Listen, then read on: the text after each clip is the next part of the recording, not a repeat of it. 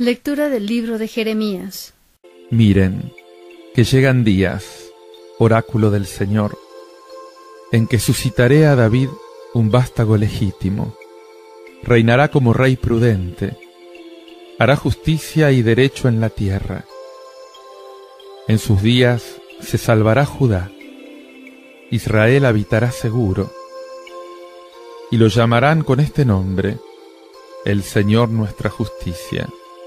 Por eso, miren, que llegan días, oráculo del Señor, en que no se dirá, vive el Señor que sacó a los israelitas de Egipto, sino que se dirá, vive el Señor que sacó a la raza de Israel del país del norte y de los países a donde los expulsó, y los trajo para que habitaran en sus campos.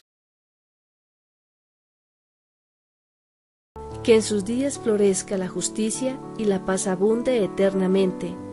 Dios mío, confía tu juicio al Rey, tu justicia al Hijo de Reyes, para que rija a tu pueblo con justicia y a tus humildes con rectitud. Que en sus días florezca la justicia y la paz abunde eternamente.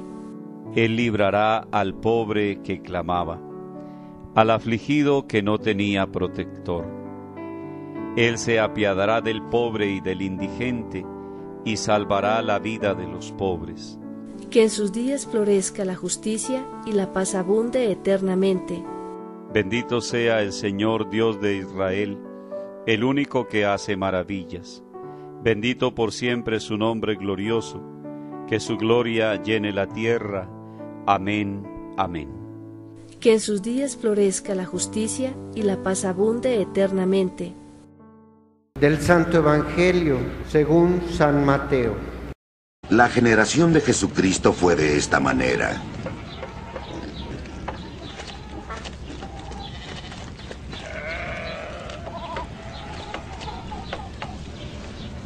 Su madre, María, estaba desposada con José, pero antes de estar juntos ellos, se encontró encinta por obra del Espíritu Santo.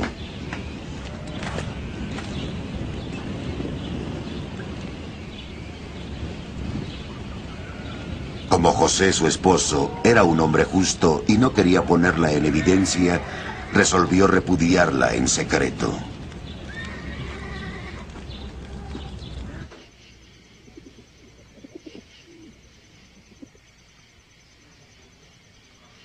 Así lo tenía planeado, cuando un ángel del Señor se le apareció en sueños y le dijo: José, hijo de David,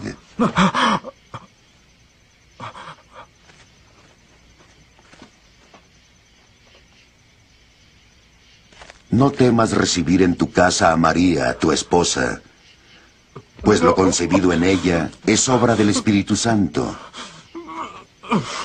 Dará a luz un hijo, y tú le pondrás por nombre Jesús, porque él salvará a su pueblo de sus pecados.